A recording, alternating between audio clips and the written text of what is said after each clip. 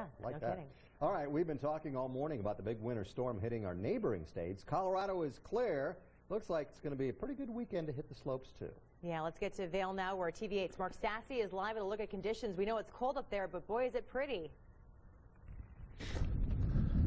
Boy, is it pretty. And yes, it is a little chilly up here this morning, but sun's going to come out. I want to make it clear, everybody, today, as of today, Vail Mountain, all 5,289 acres of Vail is open. 100% of this amazing, vast resort is fully accessible. Over 130 inches of snow year to date.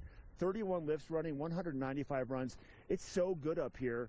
You kind of forget about the cold temperatures because the snow is so nice and everybody's having fun, and it's the holidays. Beaver Creek, 138 trails. Every lift at Beaver Creek is open, over 1,500 acres, and it's the holiday time, so everybody's really here to enjoy not just the skiing and the snowboarding, but all the après activities. And for New Year's Eve in Vail, they're having a big torchlight ski down parade, lots of fireworks, and it is beautiful up here. So I'm going to leave you, Christine, because I know you're headed down to Texas, so we all from TV8 wish you the best.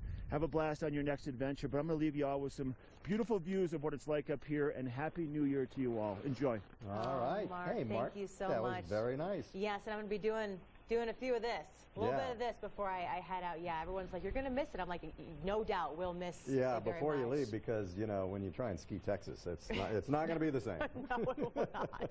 Sounds like something you get in trouble for. Yeah. All right. Oh, my gosh, look how beautiful that is. Oh, so pretty. Very nice. Thanks, Mark.